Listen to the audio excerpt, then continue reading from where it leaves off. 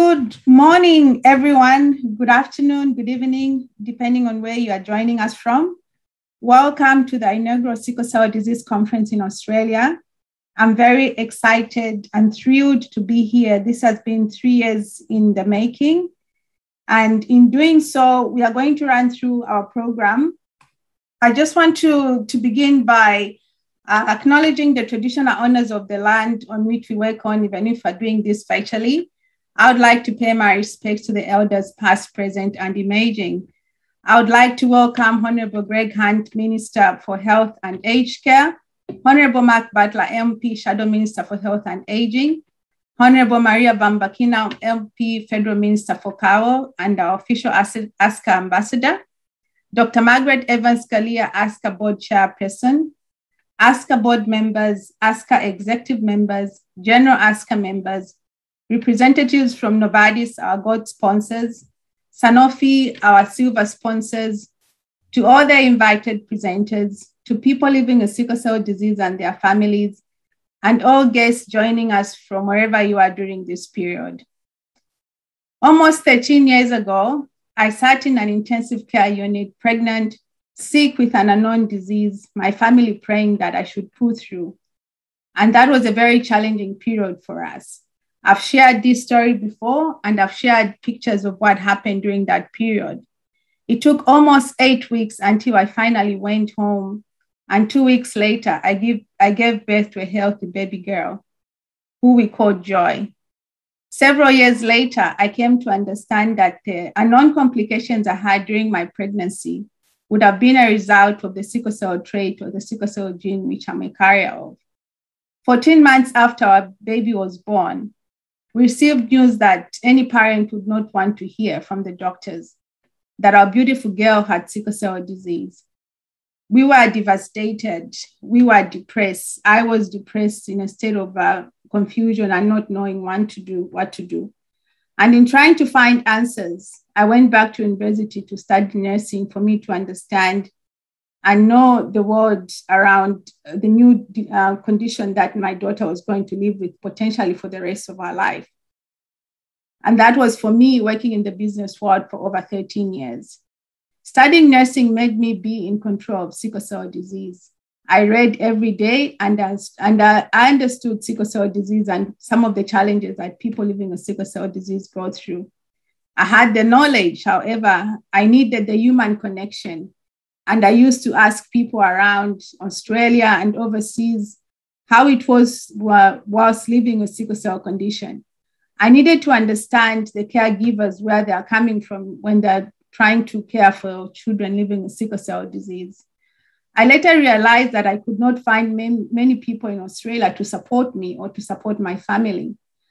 During one hospital visit in Sydney's Children's Hospital, Westmead, just as we were preparing to move to Melbourne. And, moving to Melbourne is another story that I can tell you another day, and I've shared the reason why I moved to Melbourne. I asked one hematology registrar if there were any sickle cell support groups in Australia. His answer was that as far as he was concerned, there was none. And he posed a question to me, which stuck to me for 2 years. He asked me why I could not try to start one myself. And after thinking about it for almost 2 years, those words kept ringing in my ears. I decided to do just that. That doctor or that registrar at the time was Dr. Pascal Barbaro, who's now an hematologist at the Brisbane Children's Hospital, and will be one of our presenters during this conference. That was around 2012. In 2014, I started an informal support group on social media. In the same year, I sought help from an organization called Thalassemia Victoria, which was introduced to me or suggested by Dr. Barbara at the time to help me create a sickle cell organization. However, they encouraged me to join the organization instead. I was thrilled. I could not, just imagine that people like myself and families would be supported by this organization. The only request I made was that we name thalassemia, change the name to thalassemia and sickle cell disease so that people living with sickle cell disease could also feel like they belong. And in 2016, we managed to change the name. I was part of Thalassemia and Sickle Cell Disease organization for 4 years. And during that period, even if we changed the name, in my opinion, and the sickle cell community, our objectives didn't change to support the people living with sickle cell disease. And hence, in 2018, I invited families and friends impacted by sickle cell disease and reformed Australian sickle cell advocacy. We later invited our expert board members, including Dr. Marguerite Evans-Galea, AM, who I met during one of the events through Maya Sejeria, who's also part of the ASCA group. We invited my daughter's hematologist, Dr. Ante Greenway, Dr. Nkongolo Kalumba, Dr. Shao Voon, and other board members. But these are the ones I've mentioned today are all participating in this conference. Our initial objectives were clear. We wanted to support people living with sickle cell disease and their families. We were walking the road together. We knew how lonely it was if you had no support. However, in doing so, we noticed the gaps that we thought we as an organization could not do much about, apart from talking about it.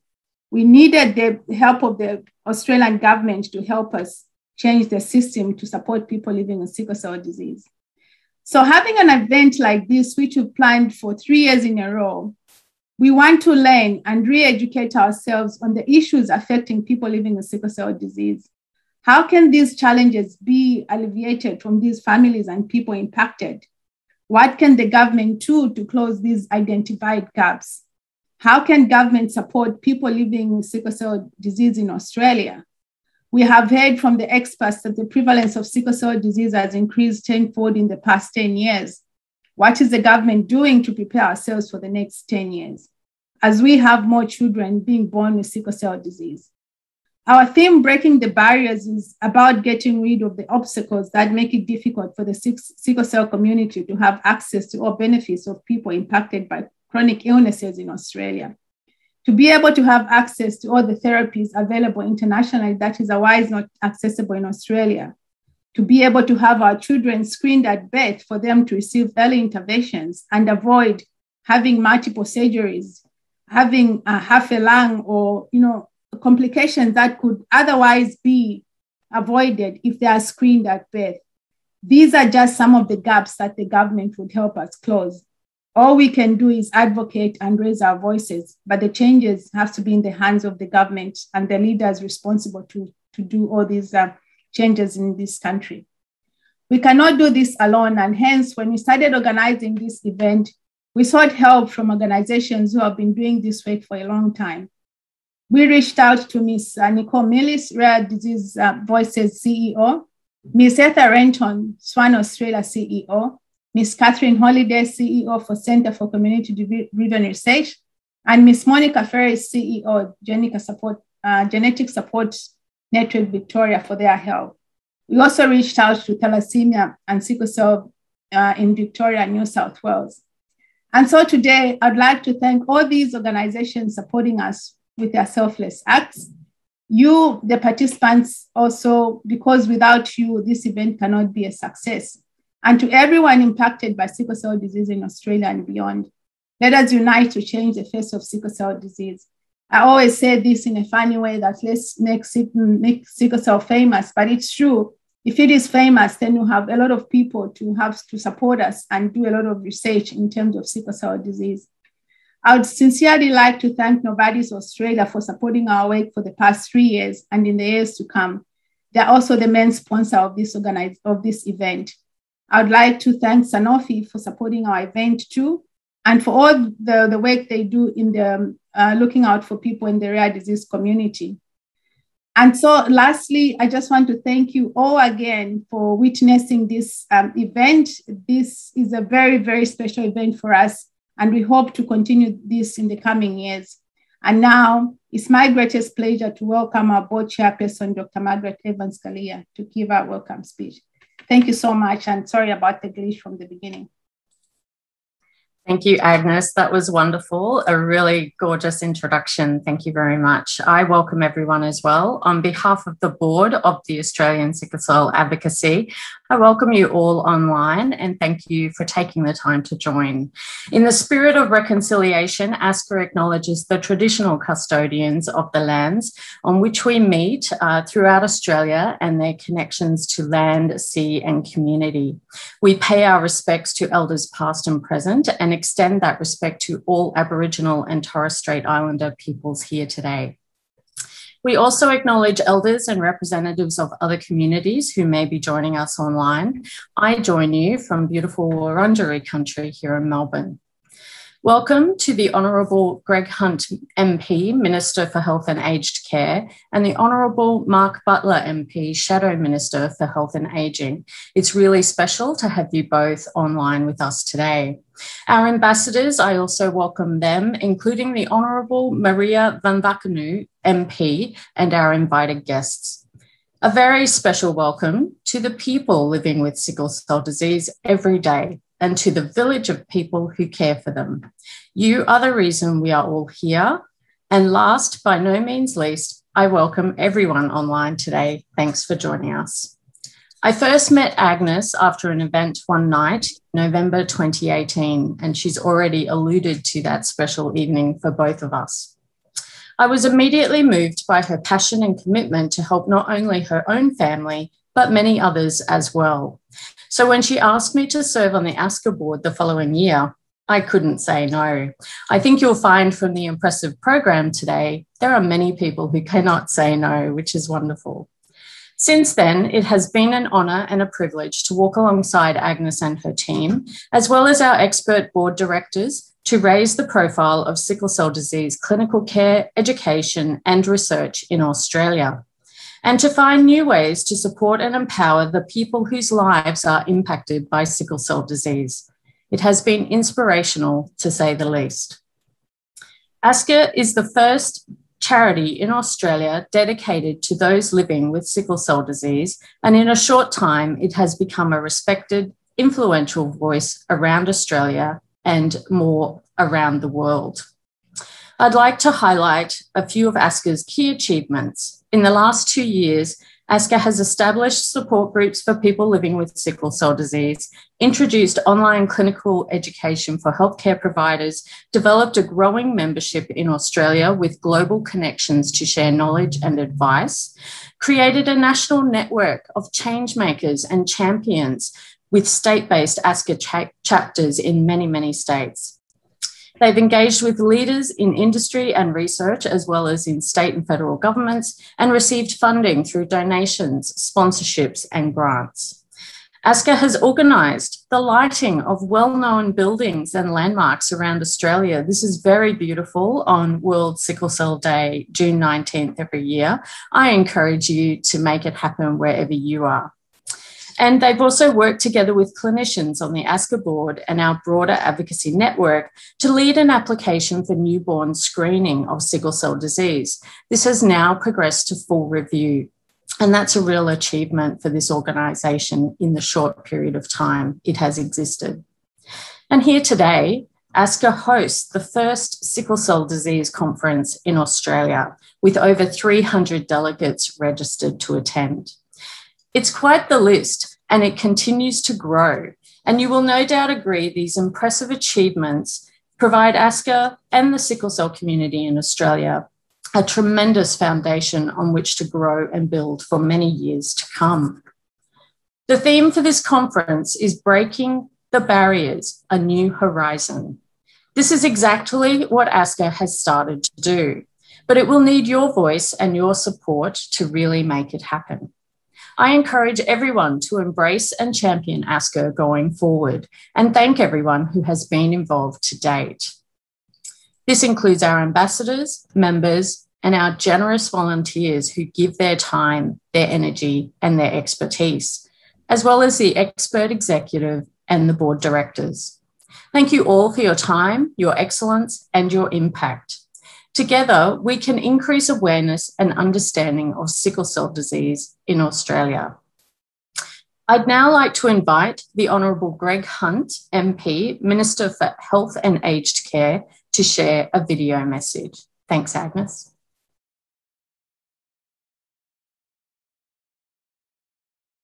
Well, welcome to the inaugural Sickle Cell Disease Conference for Australia. And I want to acknowledge and congratulate Agnes and Marguerite and Nicole and all of those who are involved in bringing this conference together and representing the needs of the more than 1,000 Australians with sickle cell disease. You know the challenge. You've lived it. You've taken care of your friends and family. There will be sickle cell disease Australians who are present at this conference, and our researchers, our clinicians, all of you. So I want to thank you for that. Now, as we look at this challenge, it's part of a broader picture where we have prioritised rare diseases and rare cancers in Australia. In particular, we've established the National Rare Diseases Plan with more than $3.3 million to focus on, most especially, awareness, diagnosis, treatment, recovery, and breakthrough new medicines and other forms of allowing people to either live with or move beyond their condition.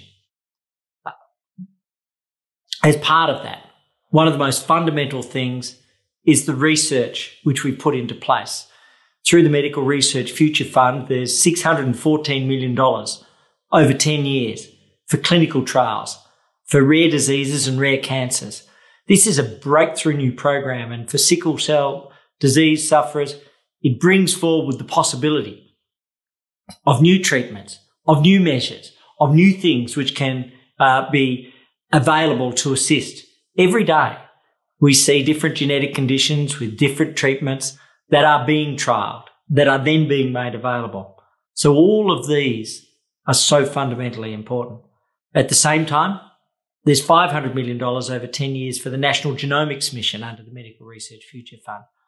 And that mission is focusing again on the same themes of awareness, diagnosis, treatment, recovery, and ultimately breakthrough new medicines and therapies that can lead potentially to cure or to the capacity to live with the disease.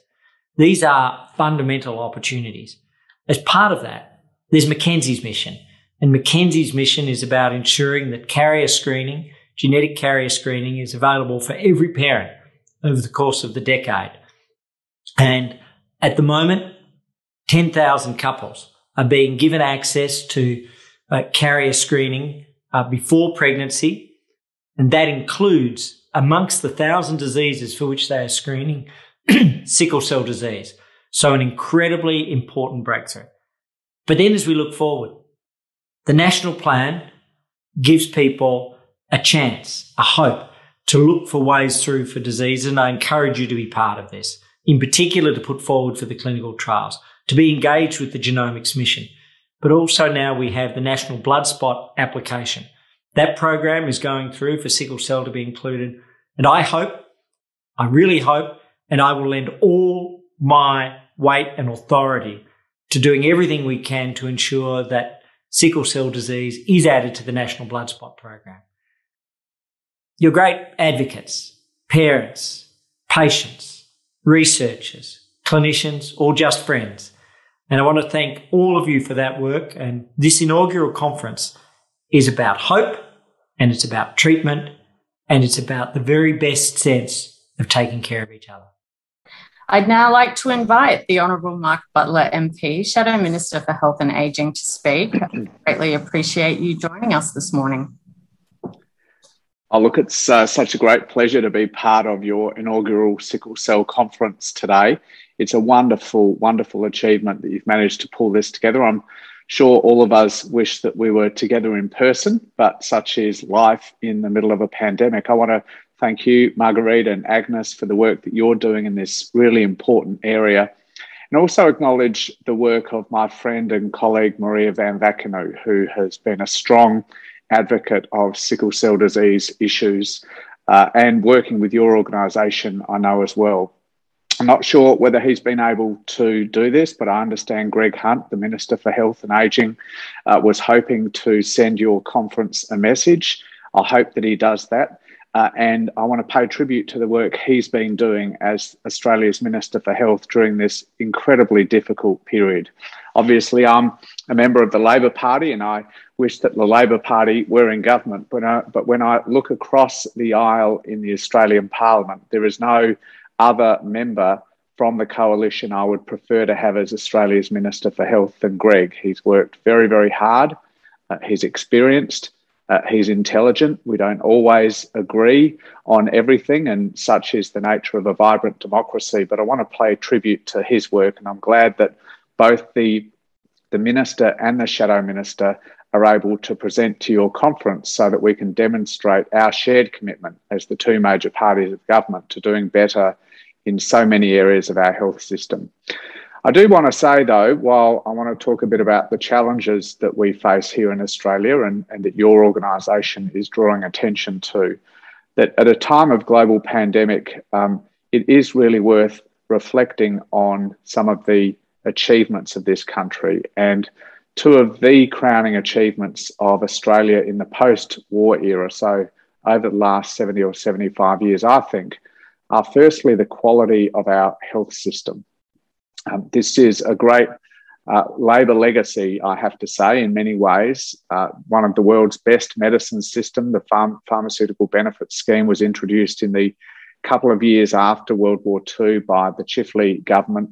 The Medicare system was something that we, the Labor Party, fought for many, many years. And I'm glad to say I think now is permanently settled as part of Australia's social fabric. And we have a great public hospital system where every person in this country can go and receive world-class treatment for free. And there are many, many developed countries where people are not able to have that as a right. There are issues with our hospital system. There are issues with Medicare. But I think in a time of global pandemic, we really are reminded just how proud we can be of our public health system and everyone who works within it, whether as a clinician or, in your case, as an advocate for better quality care. The second crowning achievement, I think, and this is broadly accepted across the country, is that Australia has really settled its place, I think, as the most successful multicultural nation on the face of the planet. Millions of people have taken the often very painful decision over the last 75 years to leave their home, to cross the oceans and to build a new life for them and their family here in Australia, literally millions of people. We know that there are more people who are either born overseas or who have a parent, at least one parent born overseas, than really any other developed nation you can care to point your finger at. And we have made such a success of that multiculturalism. We are a proudly multicultural nation. The challenge sometimes is to blend those two crowning achievements together, because we know for all the achievements of our public health system, the delivery of quality healthcare is not always equitable across our country. It can be very different between the major cities and rural and regional Australia. It is very different often in different socioeconomic groups. The further you go from the centre of a major city, the less likely you are to be able to find many different areas of healthcare, particularly in the specialties, mental health, many others besides. So a more equitable delivery of healthcare is a constant challenge which we must always be alive to. But there are often differences as well across different cultural groups. I know when I was the Minister for Ageing 10 years ago, introducing a culturally and linguistically diverse strategy for ageing and for the delivery of aged care was seen by groups like FECA, the Federation of Ethnic Communities Councils of Australia, and a number of other multicultural groups as critically important, because the type of aged care that different cultural groups expect and rightly demand can differ across the country. So blending those two things is a constant challenge as well. And it's not just the delivery of healthcare that needs to take account of different cultural and linguistic groups within the community, but it's also the fact that there are different disease profiles between different ethnic groups. We know, for example, that for multiple sclerosis, the further away you are from the equator, the further away you were born from the equator, the more likely you are to have MS. So it is a disease that that afflicts Anglo-Celtic people more than people who grew up nearer the equator. And sickle cell disease is equally something that is not typical among Anglo-Celtic groups, but is becoming more prevalent because of the nature of our proudly multicultural society. And that is something that we as public policy leaders, Greg Hunt, myself, people in the departments, people at state government level, must continue to have an eye on. There is obviously the broader challenge of rare diseases, which is a bit of a misnomer because there's nothing rare about rare diseases as a group at all. As many as maybe 2 million Australians have a disease that we class as rare when considered in and of itself. My understanding is we don't actually know how many Australians have sickle cell disease. And when you don't know the prevalence of a disease, when you don't understand its scope and its scale, you are vastly limited in your ability to respond to it, to treat it, to understand it. You must have the data. And I know that that's a critical core objective of your organisation, and I'm sure something that you intend to talk about quite a bit through the course of this conference. I know particularly that one of your core ambitions is the expansion of the hemoglobinopathy registry that's based at Monash University. I'm very keen, particularly as we lead into the next 12 months, to talk to you further about that particular ambition.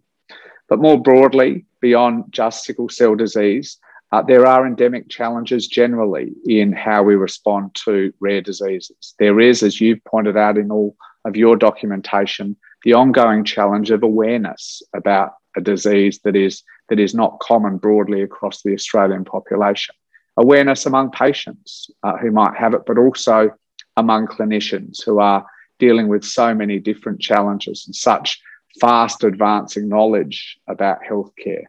Lifting that awareness, ensuring that people receive a timely diagnosis, a quick, accurate diagnosis so they can access all possible available treatments is something we have to be very, very conscious of. And one of the real challenges, I think, in all rare diseases, and you've pointed it out, is the ability to access innovation.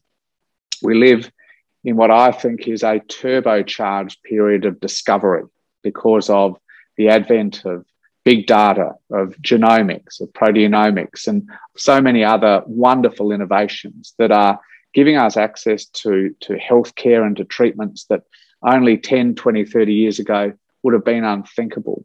We must ensure that those innovations are available to all disease types. And I know particularly being able to access phase 3 clinical trials for sickle cell disease and other rare diseases is an endemic challenge. We must do better at that. Now, I'm very conscious that the government has acted in the area of rare diseases. The action plan, the strategic action plan on rare diseases, is something that has bipartisan support. Some of the MRFF rounds also have been focused on dealing with some of those, or trying to respond at least to some of those endemic challenges in rare diseases, including around clinical trials activity. Again, that has the support of the opposition as well.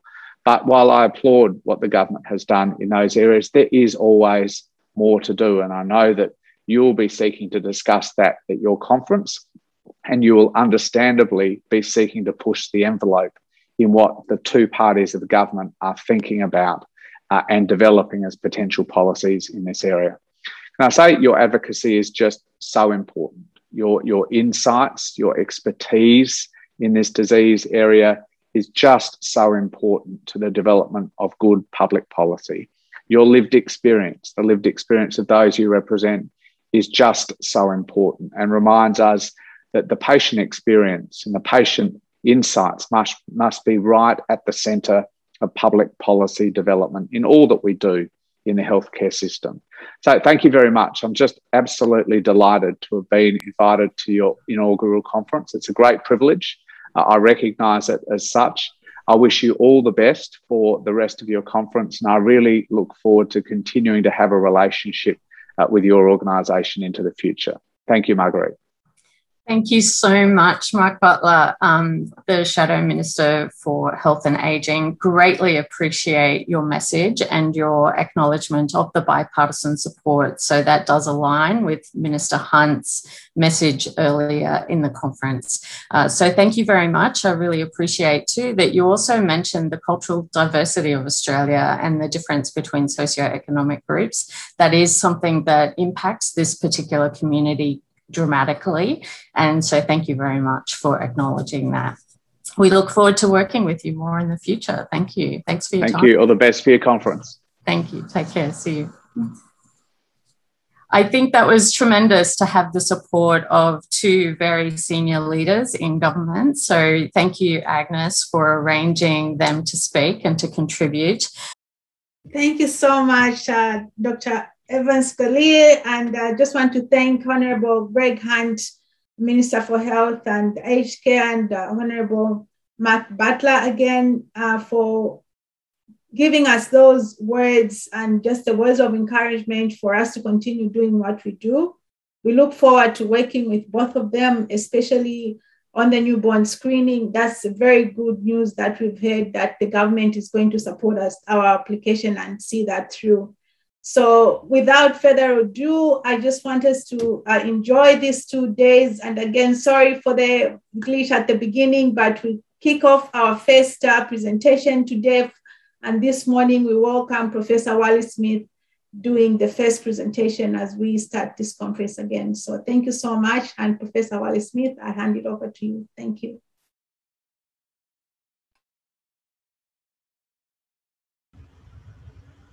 Can you hear me? Yes. Are you able to hear me? Yes, please. Okay. I sent my slides and I wondered if you received them and if you could run the slides for me. If not, I'll share my screen. Okay.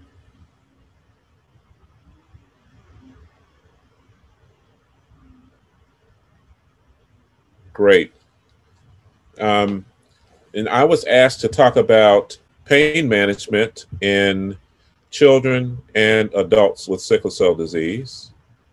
And I have titled my talk, Reconceptualizing Pain and Sickle Cell Disease, which is important because what we've learned in the last several years is that pain and sickle cell disease is not what we once thought it was. And what I've learned in the last few years is that there's more than we don't know than what we do know. I'll tell you what I know we know, and then I'll tell you what we don't know. And then that will lend some light on how to treat pain and sickle cell disease. I wish I could tell you that we had it all sewed up, that we knew exactly what to do, but we don't. And we're starting to crack open some of the mysteries, and we still have a lot of mysteries yet to solve. Next slide.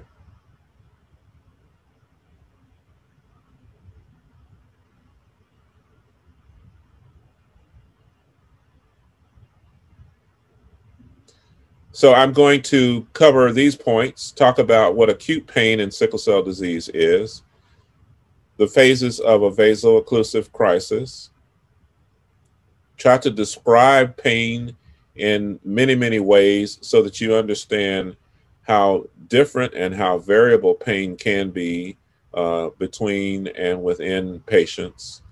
Talk about some of the global differences in the way pain is being managed and the pain is presenting around the world.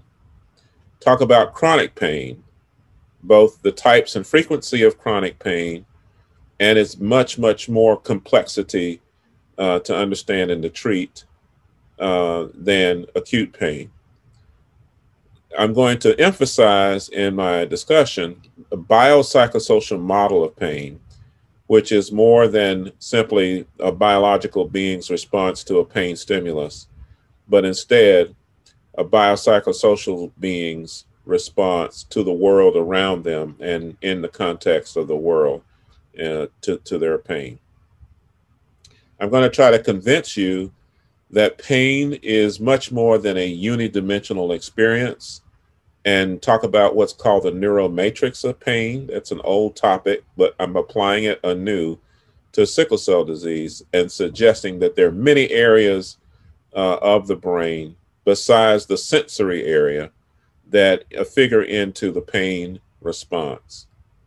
And that leads well into a discussion of the impact of pain on quality of life and vice versa, the impact of quality of life on pain, and again, vice versa, the impact of pain on psychological function and the impact of psychological function on pain. And then the fuzzy area of treatment and what we can and cannot do is very, very important. Next slide.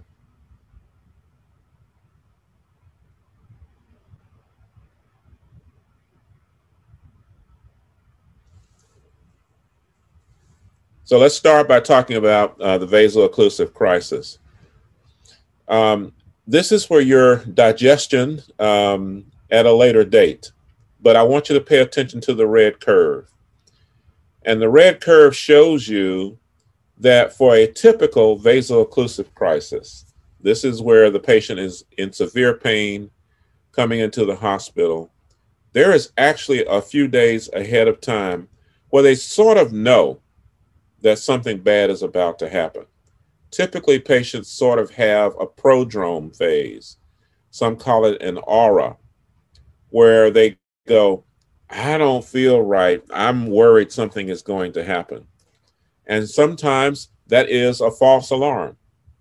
But many times it's a very good warning. Like there's a hurricane on the horizon. We're getting a flood right now in our region and in parts of the United States. Well, there was a warning that flood was going to come. Go back.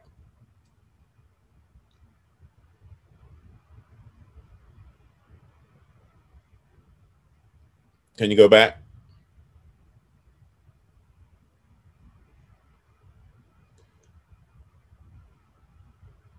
Looks like it's on a timer. Just ignore it and go back. Thank you. If it does it again, just ignore it and go back. At the peak of the pain, you can see that there are severe signs of inflammation. People may or may not go to the hospital. There may be fever. There's abnormal laboratory responses and a number of other biological changes. And then let's assume that you make it through that and you get out of the hospital. It's still not over. There are still abnormal biological responses shown in the bulleted points there. And so this resolving phase of the crisis is very important. And as many patients know, this thing can turn around again, and you could have another hurricane. You may not be past the worst just because you get past one crisis.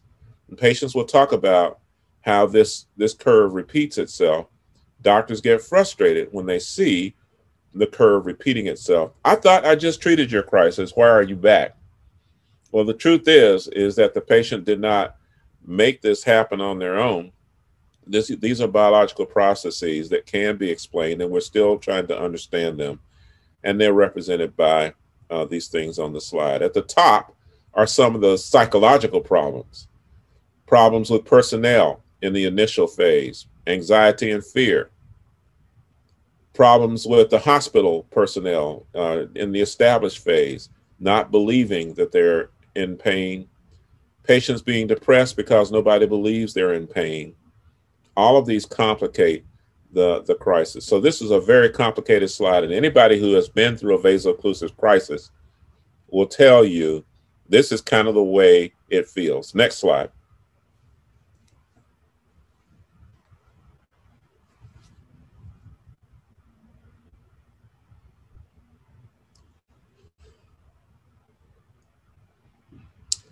The number of painful crises, the number of vaso-occlusive crises that patients experience is unfortunately a predictor of how soon they're going to pass away.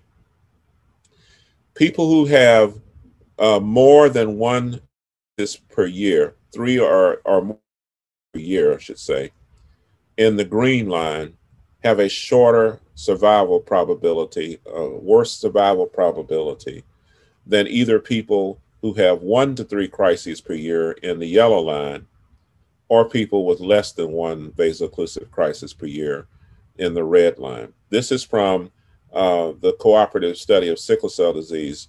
3,574 patients followed over about 20 years, both adults and children. So this is an unfortunate harbinger of the likelihood of survival for a large portion of patients with sickle cell disease. And we have focused very hard on trying to reduce the number of vaso-occlusive crises as a major point of treatment for patients with sickle cell disease. So let's take hydroxyurea, which I will not talk about today. Hydroxyurea, its main claim to fame is that it reduces the number of vaso-occlusive crises per year. That's how it got approved, and that's why people take it, to reduce the number of vaso-occlusive crises per year. And sure enough, we now know 17 years later, from the start of the multi-center study for hydroxyurea, we know that we can prolong life with hydroxyurea. The only anti-sickling drug that prolongs life is one that is meant to stop vaso-occlusive crises. Next slide.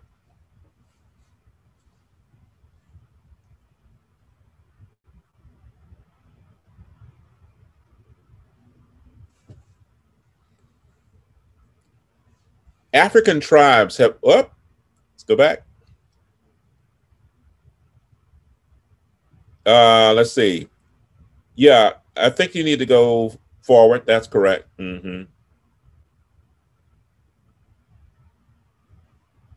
Yes. African tribes have given very descriptive names. And I don't know these languages, but look at the Ga tribe. They call sickle cell disease chewy, chewy, chewy. And look at the Fonte tribe. They call it nui, nui. And look at the U tribe. They called it nui, dui, dui. And it's a kind of onomatopoeia. That is, it sounds like the way it feels. Imagine a chewy, chewy, chewy feel on your bones and your muscles and your joints. And that's the way people describe it. It feels like somebody's chewing your bones, your muscles, your joints up. It feels like somebody's gnawing on you. It's relentless, it's repetitive, it is severe. Africans were able to distinguish the severe from the not so severe type of sickle cell disease. We call that hemoglobin S and S beta 0 thalassemia, the severe type, versus hemoglobin SC and S beta plus thalassemia, the not so severe types. But Africans were able to see these phenotypical differences early on. They were able to tell that the disease ran through families. And they were able to see that the parents were not phenotypically normal from the healthy adults. That is to say, it's an autosomal recessive disease. Both parents with the sickle cell trait who don't look abnormal have an abnormal child with homozygous sickle cell disease. So African folklore and African history recorded early on some of the things that we've learned now from our biomedical science. Next.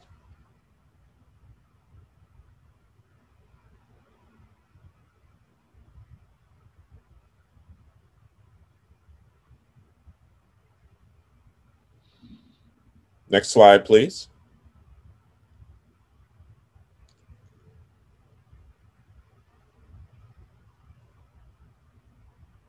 Okay, now let's look at some sensory measures, some things that we can do to try and measure pain. Next slide.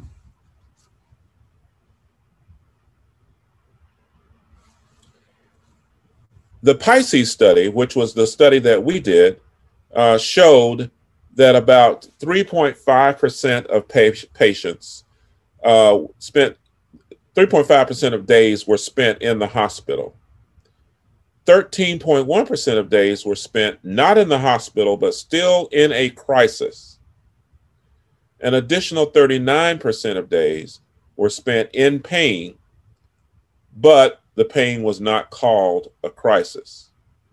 And about 44% of days were spent not in pain. This was an important study because for the first time, we showed that most crisis pain was not treated in the hospital, but rather treated in at home. So that's the yellow part of the pyramid or the iceberg of pain. The tip of the iceberg, the 3.5%, was what physicians were seeing. And it gave them the impression that there was not that much pain in patients with sickle cell disease. And it gave the impression that all of the part of the iceberg that's below the water did not even exist. Because after all, it wasn't being seen in the hospital. If you look at the Ghanaian experience and the Italian experience, you're going to get a different experience than what you get in the United States. The Ghanaians use day hospitals for pain more than other regions. So what we were seeing in the US was that people were not coming in as much, but look at in Ghana, people came in a lot. And then look at UK and Italy, even less. So I'm sorry, even more people were coming in to the hospital. So pain is treated differently according to the healthcare system of the country and the geographic region. And these geographic differences may correlate basically with how healthcare is organized and with how opioids and other drugs are used, not necessarily with how much pain the patient is having. That's a very important point because the way we treat pain is different depending on where you see sickle cell disease. And we have to decide that the pain is separate from the treatment. So you can't call a crisis a healthcare visit. A healthcare visit is simply that. It's a healthcare visit. But a crisis could be occurring in or outside of the hospital. Next slide.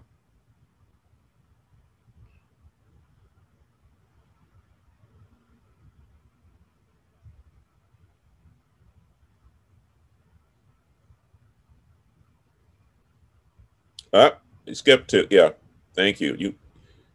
This thing has a life of its own. See if you can go back. It seems to jump ahead a lot.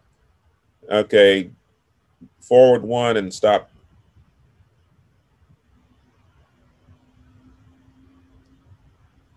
I'm trying to get just to the next slide. I gave this slide already. Gave that one. Thank you. That's the slide I'd like. So here is a comparison of sub-Saharan Africa, the Americas, North Africa, and Europe for the percent of vaso-occlusive crises that actually led to a hospitalization. Guess who wins? It's actually Europe.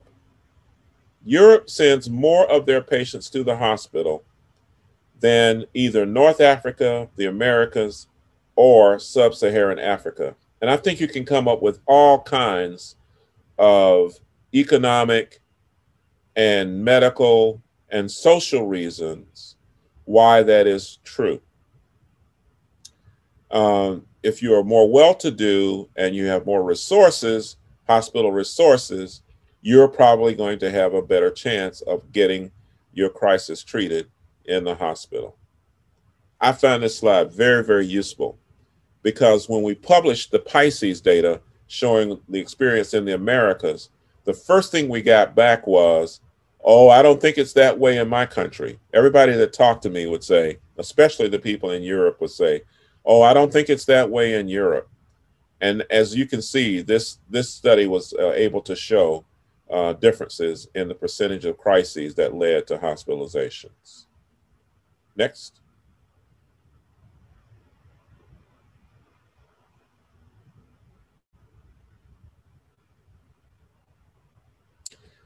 So we're doing now an ontology project. There's several of them underway to try to phenotype pain. This one is important because it has its genesis in Africa. And you can see that they phenotyped sickle cell disease pain as quality of life related, as a painful crisis, as chronic pain, as a vaso-occlusive crisis, and as sickle cell dactylitis. And we could keep going, could we not? We could talk about pain in the hips called avascular necrosis, hip and shoulder and knee pain.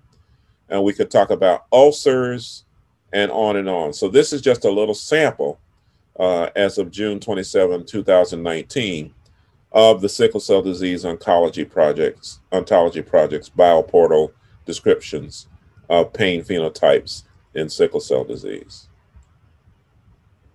Next.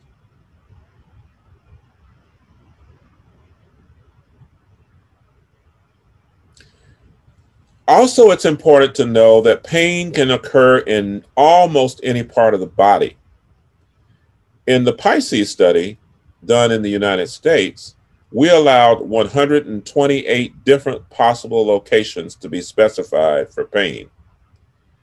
And we validated 16 site clusters for pain locations. And we were able to use those clusters to talk about where pain in sickle cell disease is the most common. I'll point out to you that we were not the only one to come up with this idea. Outside of sickle cell disease, the American College of Radiology also did a similar project and found 19 site clusters in patients with arthritis. So you can see that for the work we did, which used 15,999 diaries to get these clusters, we were able to get a similar number of clusters as found in pain in patients with arthritis. Next.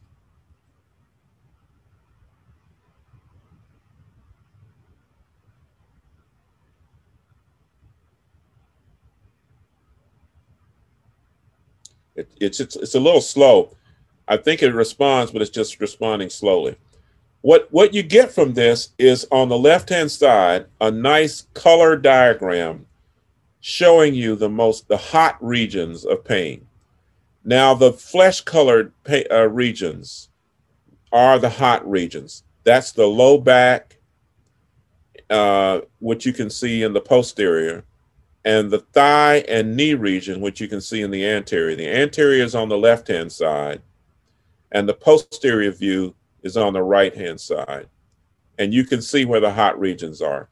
People tend to hurt in their extremities and shoulders, in their back, less in their arms and more in their legs. And this is a very instructive diagram to show you where the hot spots are of pain. On the right-hand side of this diagram, what you can see is that pain is more often bilateral than unilateral. That's important because you would expect that if pain were merely from vaso-occlusion in a vascular region, that it would be unilateral as often as bilateral, and that it would be mixed. That's not what you see in sickle cell disease, and that's a clue to the etiology of pain in sickle cell disease, and possibly a clue to how to treat pain in sickle cell disease. If it's more often bilateral, maybe the central nervous system and the brain are more often involved than we thought they would be just from a vascular etiology of pain. Next slide.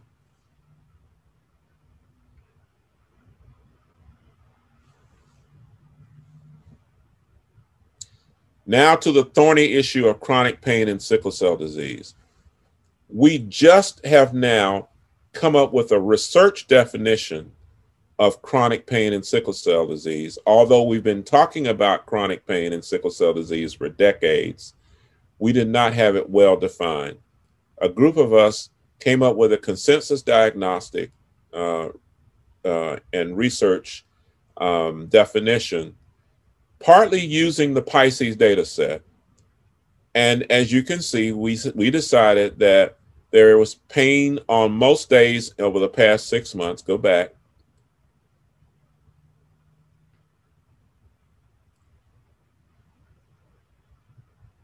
Pain on most days over the past 6 months, at least one sign of pain sensitivity, and then 3 different kinds of chronic pain.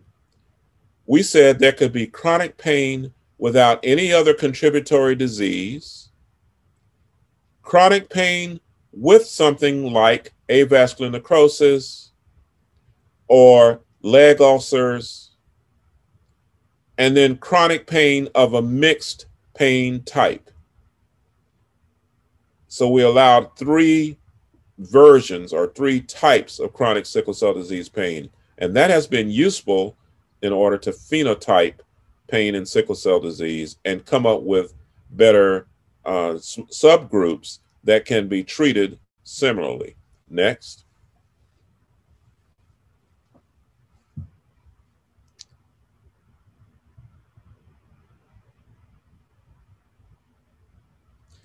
Now, this is important because chronic pain in sickle cell disease, again, this is from the Pisces data set, is a very common thing.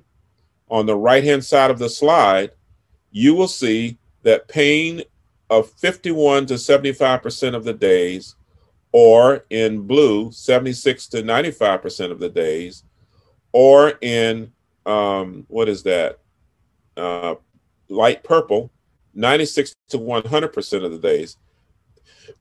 That occurs in 55% of patients. In fact, 30% of patients had pain almost every day. Go back.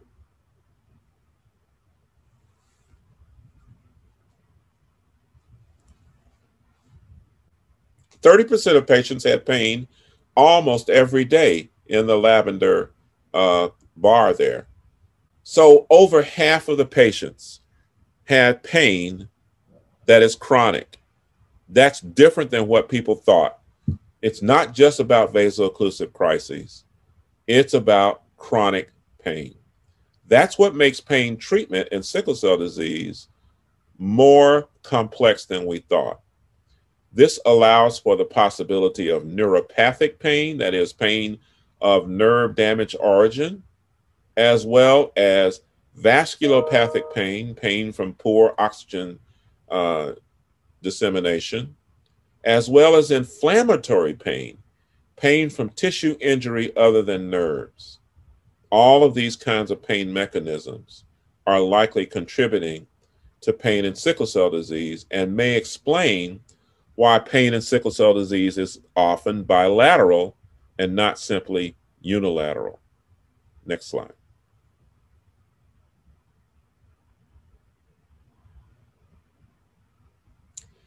This is a cartoon I put together about 12 years ago to try to explain what I think is going on. Now, the squiggly lines, they're jumping off the page at you. Those are my representation of vaso-occlusive crises, okay? So imagine somebody going along, and on the horizontal slide is the number of months that they've been alive. Imagine somebody going along and having painful crises once or maybe twice or maybe 3 times per year, over and over and over and over again. And the severity of the crises may vary with each vaso-occlusive crisis. You can imagine the toll that's going to take on your body by itself. But then look carefully at the square boxes. You may not be able to see those. They don't show very well on this slide. But about 204 months, that is the age of 12 years, you start to see those square boxes come and pain coming from that. And the legend shows that that's pain from avascular necrosis or perhaps from ankle ulcers. It's about the time that you start to see those complications. That's a chronic pain. And on top of that chronic pain is the acute pain of the vaso-occlusive crisis, which does not go away, but continues to happen. And then the triangles come in. The neuropathic pain, the damage that I just got through talking about. Go back.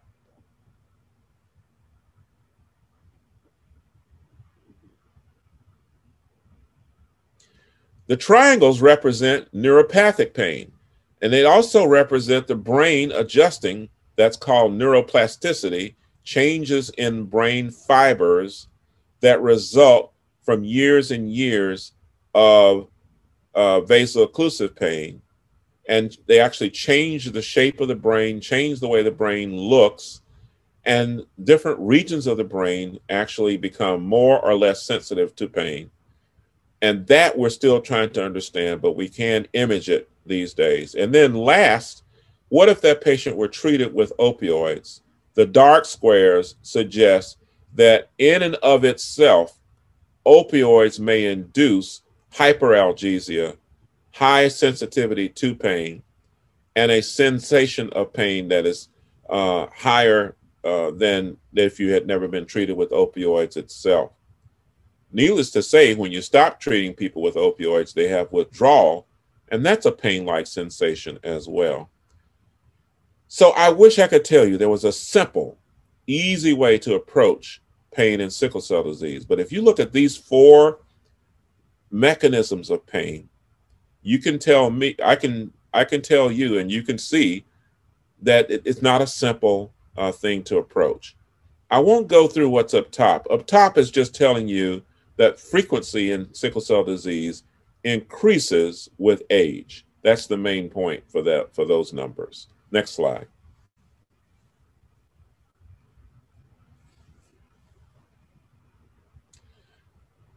This paper has not yet been published, but is about to be published in the highest rated journal for pain. It's called Pain. That's the name of the journal.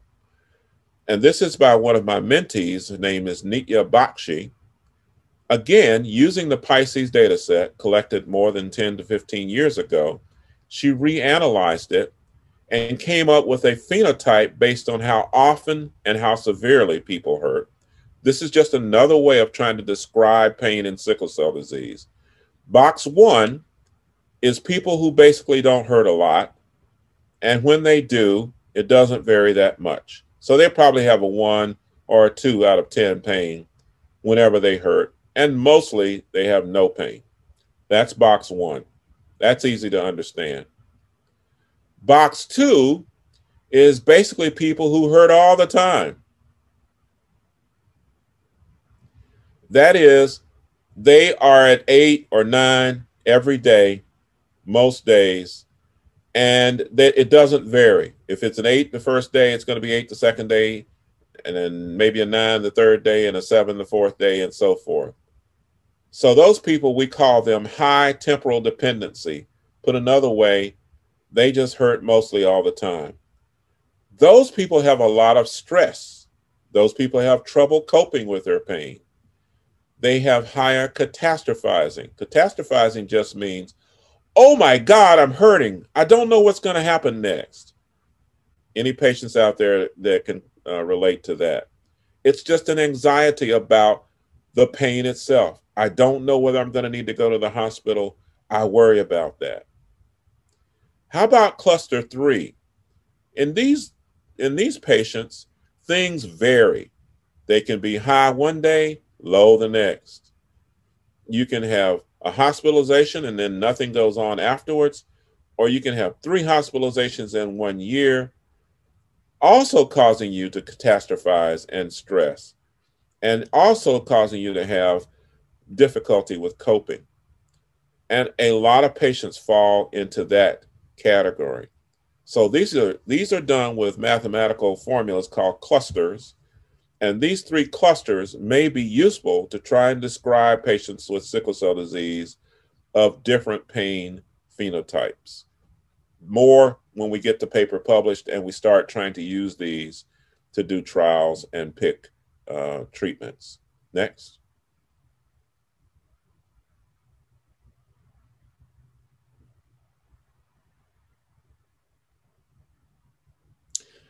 What if you treat with hydroxyurea? Up top is the pain pattern among people treated with hydroxyurea who responded very well to it, those are the people in the bottom, versus people who didn't respond as well.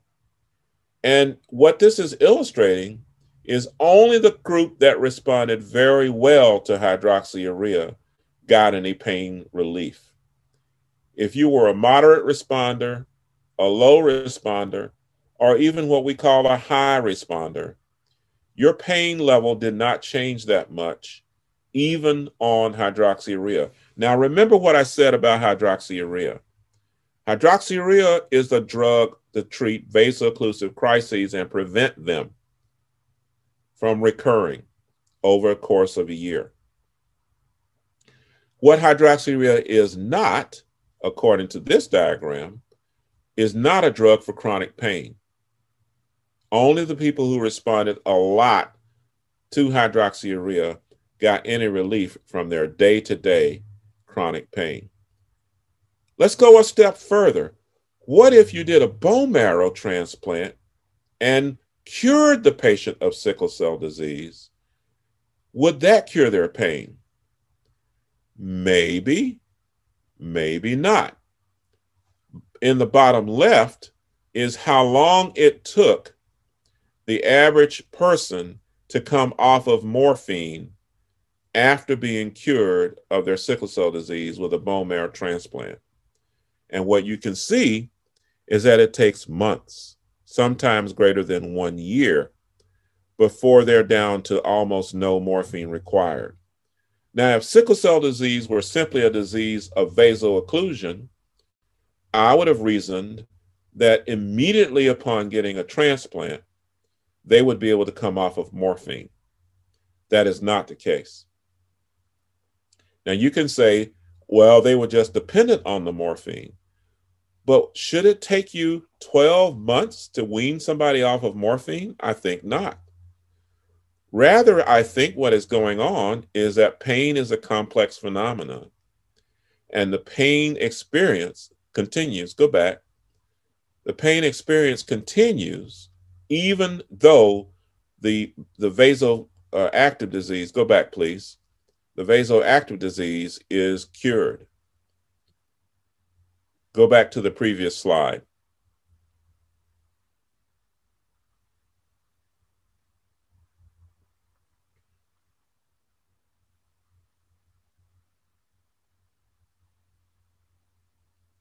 Now in the bottom right,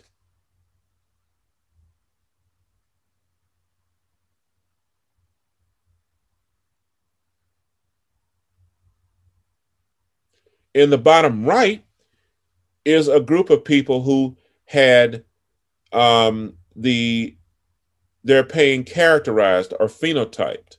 And let me go through those four groups. The patients who had, and all of these people underwent a bone marrow transplantation.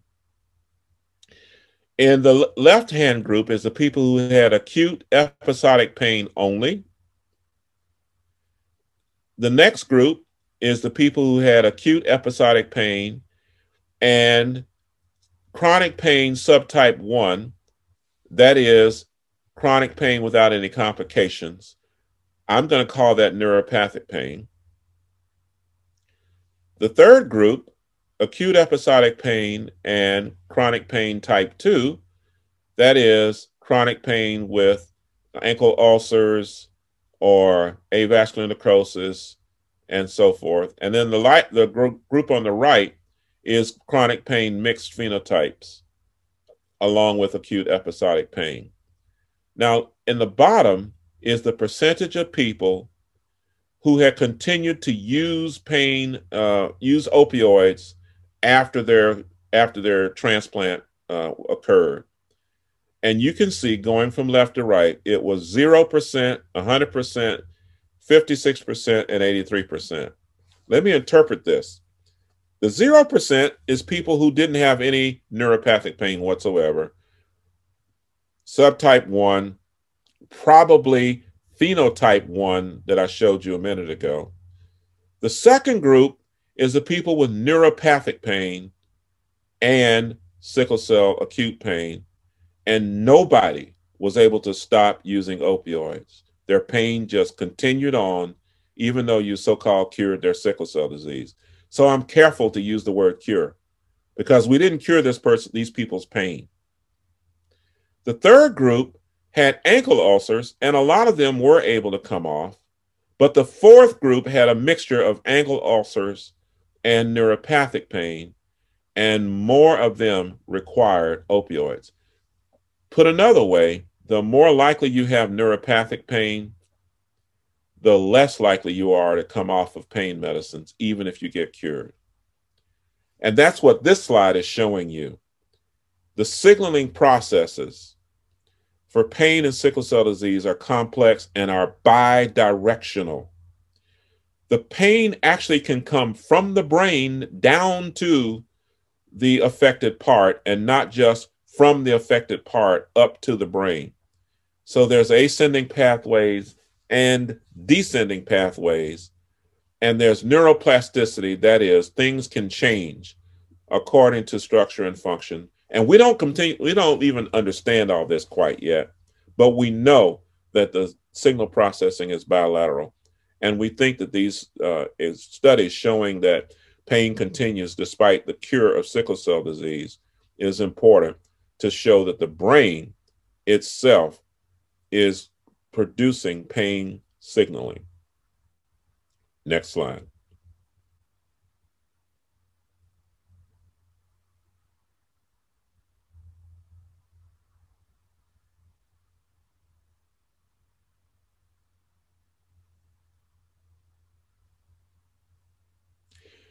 And I think my time is about up. So I'm going to end by talking about the biopsychosocial model. If you haven't heard me say anything, these next two slides are important. Stop thinking about pain as a stimulus in a blood vessel that's causing a signal to go up to the brain. We know that's not all that's happening with pain. Think instead of pain as the duality principle. That is, the pain is not simply its input. The pain is a combination of input plus environment plus the brain stimulus. You had it right. Go back. Yeah, you go forward one more.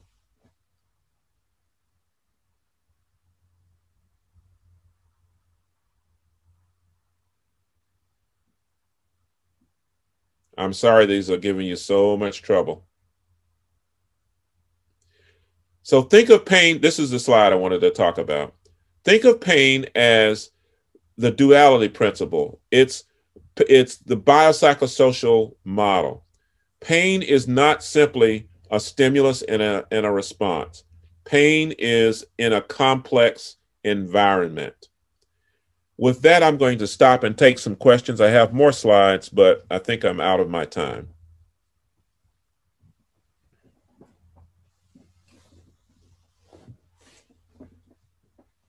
Our next session is just an education session, Professor Wally Smith. If you want to continue with your slides, you can do so. Well, I had a slide on the pain neuromatrix, and then I think I had a slide on, let's go forward. Thank you.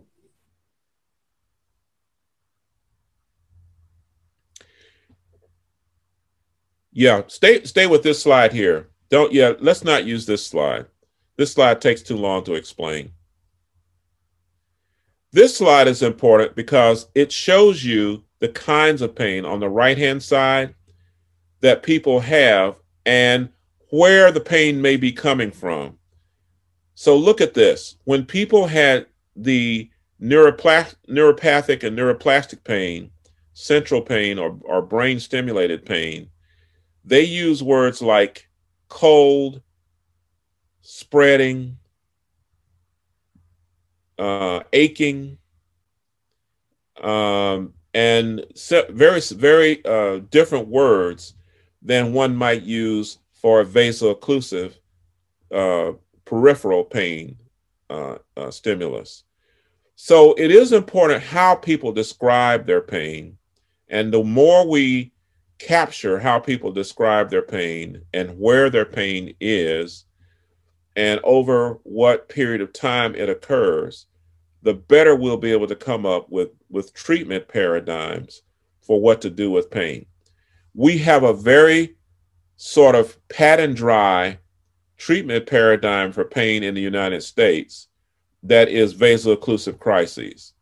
We do not have one for the most common pain in sickle cell disease, and that's chronic pain. In the United States, we use opioids. We try to get them to the patient very quickly. We have a guideline that says within 30 minutes of coming to the emergency department, the pain should be treated with an opioid and they should get intravenous fluids. But we don't have a similar guideline for what to do if the pain is chronic. And the trials have simply not been done. Drugs that could be tried include gabapentin, any of the so-called anti-seizure medications, non-steroidal anti-inflammatory drugs, drugs like ketamine that work in the central nervous system, even drugs like cannabis that are central as well in their etiology. All of these have yet to be tried in randomized controlled trials in sickle cell disease, and they need to be. But we are simply at the very beginning of our understanding of chronic pain in sickle cell disease. And again, chronic pain is the most common pain in sickle cell disease. So let me stop there and take some questions.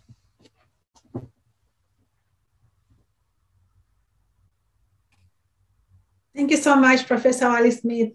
On the panel this morning, we've been invited one of our sickle cell warriors, who's Shane. Shane lives in Queensland. He's got a few questions that he wanted to ask you. Shane, please go ahead. Thank you.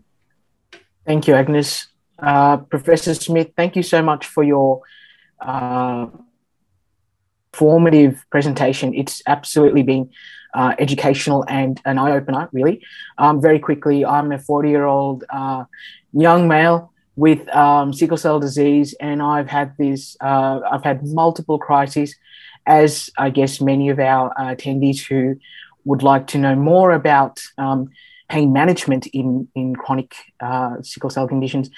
Professor, my question is very simple. Do you see a differentiation between sickle cell pain as such compared with people with other chronic medical conditions? Now, I understand that some things in sickle cell patients with respect to pain management and treating crises is very specific. But from your experience, is there a differentiation? A slight differentiation, and let me explain what I mean. We use the term chronic non-cancer pain. Have you heard that term? Chronic non-cancer pain. Chronic non-cancer pain does include sickle cell disease, and people distinguish cancer pain from non-cancer pain because in cancer pain, you know you're going to die usually, and so you just kind of throw the kitchen sink at it because they're not gonna live. In chronic non-cancer pain, the patient's going to live for quite some time. You'd like to avoid addicting that person if you can, and you'd like to have them improve their function because they're going to live for a long time. Sickle cell is similar to other non-cancerous chronic pain conditions. But here's how it's different.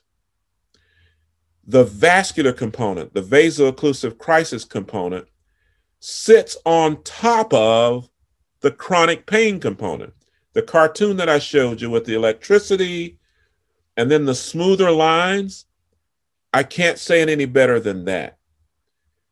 Take the electricity away and you have low back pain, you have temporal mandibular joint pain, you have pelvic pain, and all these other conditions that make up non-cancer pain. People like to treat low back pain and talk about fibromyalgia and talk about these other conditions and throw sickle cell in there. I strongly object to that because they are eliminating the possibility of somebody having a vaso-occlusive crisis. The things that I would do for the non-cancer pain apart from the vaso-occlusive crisis are very different than what I would do for the vaso-occlusive crisis.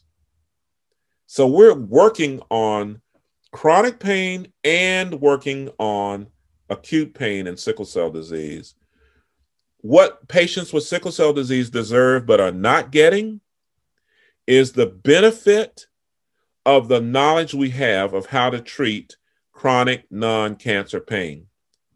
Multimodal, multidisciplinary approaches, behavioral plus medical plus physical therapy, all those different approaches are valid and should be tried in patients with chronic sickle cell pain. But they are not going to get you out of an acute vaso-occlusive crisis.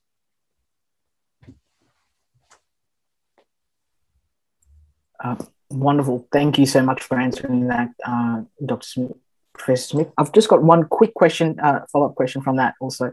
Earlier in your presentation, you mentioned about the trials for chronic pain, which as opposed to vaso-occlusive crisis or vaso-occlusive related pain. And the trials for these chronic pains weren't done or haven't been done. Is there a roadmap for something like this? Is there a roadmap for trials for chronic pain being done at some point in the near future? Unfortunately, the first thing we have to do is describe the animal before we can kill it. We're still describing the animal. What I gave you was a state-of-the-art description of chronic pain and sickle cell disease. There's no better description than what I just gave you in the United States. How do I know that? Because we just ran the conference where all the experts came together and we had this discussion, and I heard nobody present a better descriptor than what I just gave you. Everybody, it's a giant elephant. Everybody's trying to bite a little piece of the elephant. And until we describe the elephant, we can't kill it. In other words, when you go to do a trial, you have to have a specific target and a specific outcome of interest before you try to apply a therapy to it. So let's say we were going to do a multimodal treatment trial for chronic pain with sickle cell disease. What we would need is to have a phenotype of pain that we're trying to treat and a way of measuring whether that phenotype has improved or not. We're still developing that phenotype and still developing ways of improving it. I think pain intensity and pain frequency is a good start, but as I just showed you, that's not the whole thing. How many places you hurt is important. Whether you hurt stinging or aching, or whether your pain is stabbing is important. How depressed you are because of your pain is important. Your function is important. So if you don't measure some of those things and you try to do a trial, you may miss the mark.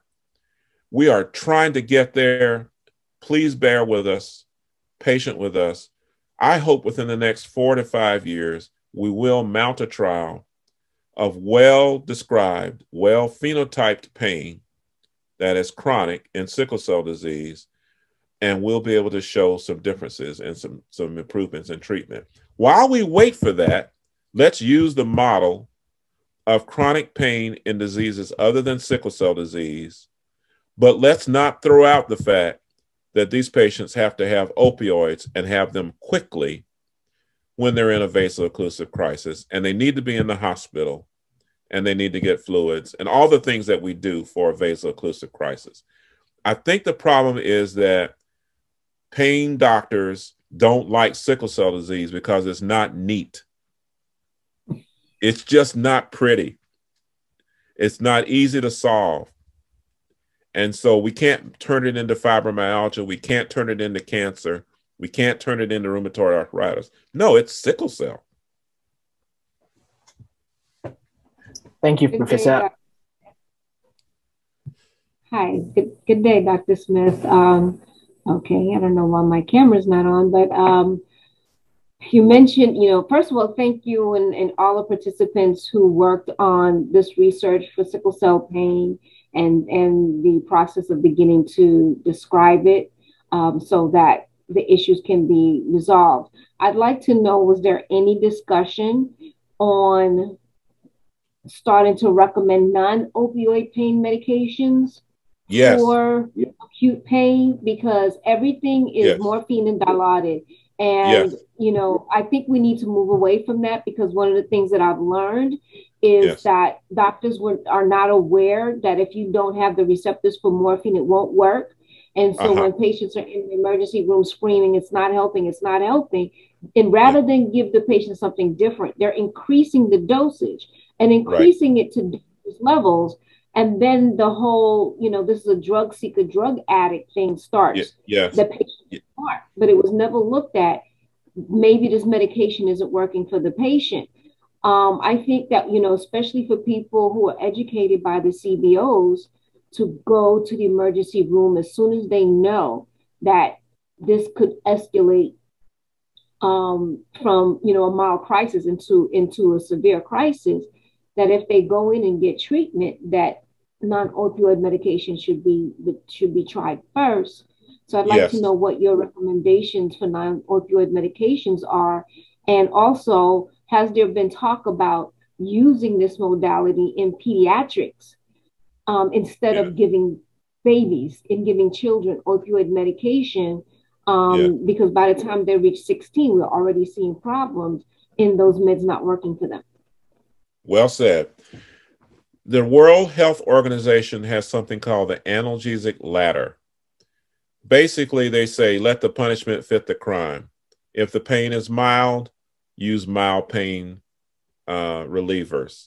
If it's moderate, use moderate pain relievers. If it's severe, use severe pain relievers. An adaptation of that would be start out with the least addictive and mildest form of analgesia. What would that be? That probably would be oral, nonsteroidals, Tylenol. Y'all call it, there's another word y'all call it, aceta something. I can't even say it, the Brit name for it, but we call it Tylenol, acetaminophen, and then work your way up. There are actually mid-level nonsteroidal anti-inflammatory drugs. Ketorolac is a good example of one that can be given parenterally. And then mild oral opioids like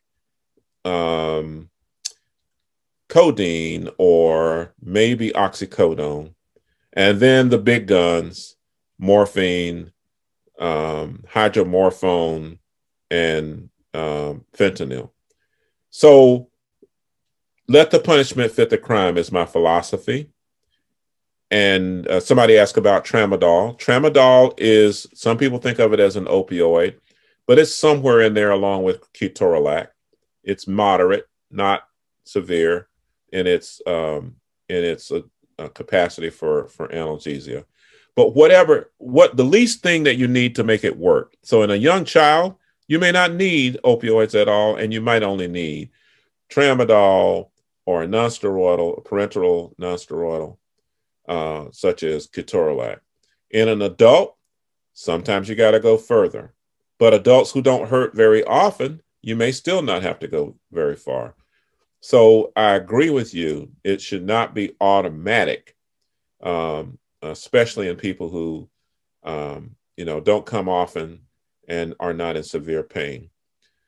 We haven't gotten our protocols down to that level yet, but we are working on getting individualized. We push this in my center. Individualized pain protocols according to what works for that patient. And we have a recipe book that the doctor can look up when the patient shows up that tells exactly what the formula is, exactly what the recipe is, for that individual patient, all the way down to the dose and the frequency. Sometimes the doctors think we're giving too much. Sometimes they think we're giving too little, but we go, this is what worked the last time. Why not try it? Unfortunately, when patients do that, they are suspected. The doctors don't trust the patient to tell the truth about what works for them. And that's unfortunate. There's a lack of trust sometimes in what the patient's knowledge is about their pain. So I'm agreeing with you 100%. Somebody asked, is ketorolac available in the emergency department? It is in ours. I don't know about all hospitals, but we can give ketorolac.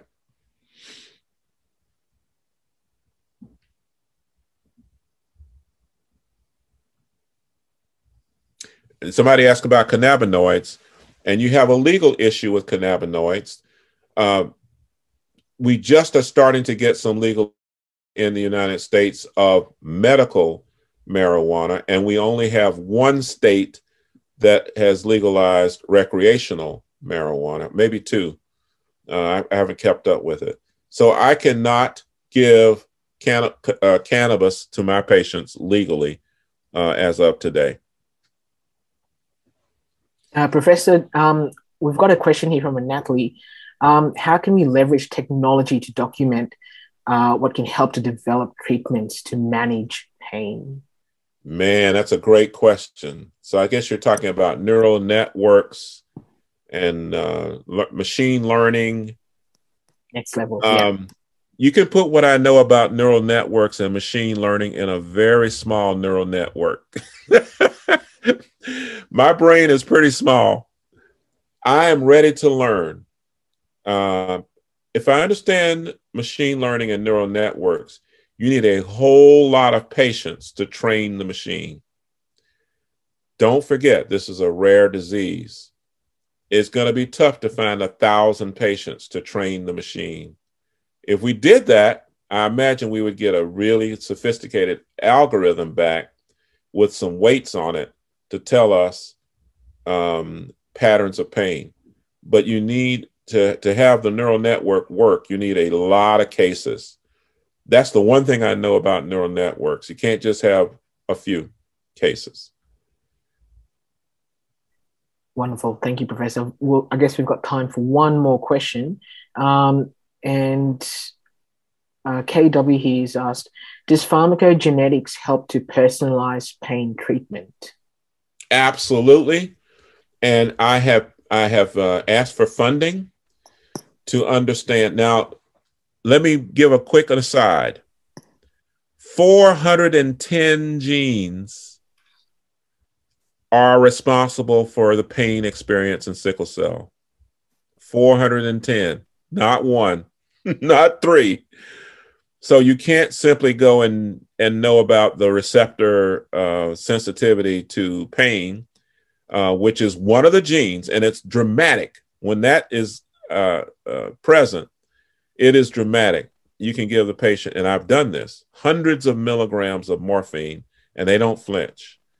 And I'm, you know, my nurse is fainting, and I'm fainting, and the patient's just sitting there reading the magazine, nothing going on.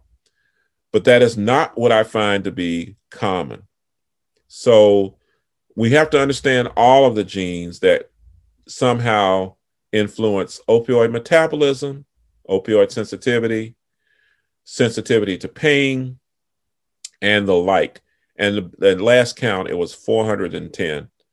So that would be a huge genetic study to try to figure all that out, how that works together, how those cluster together.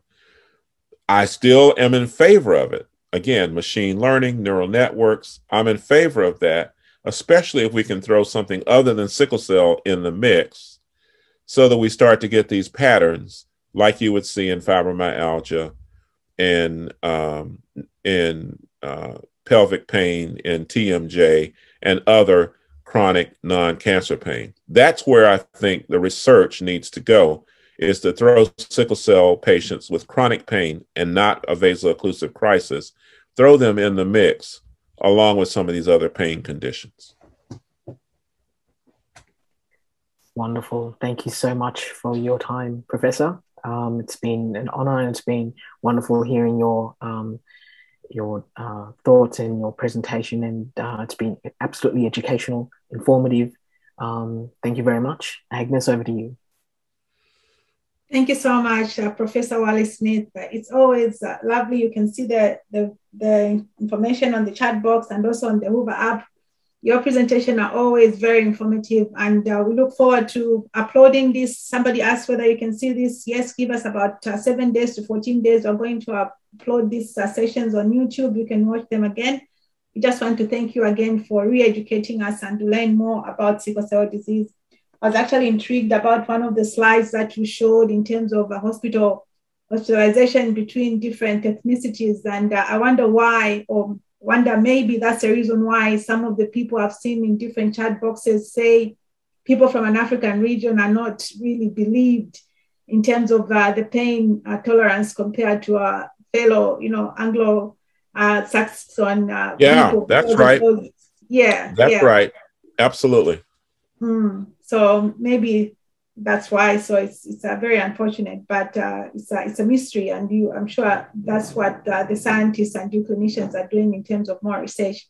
We just want to thank you again for presenting for us, and we look forward for you joining us for all the other sessions for the next 2 days.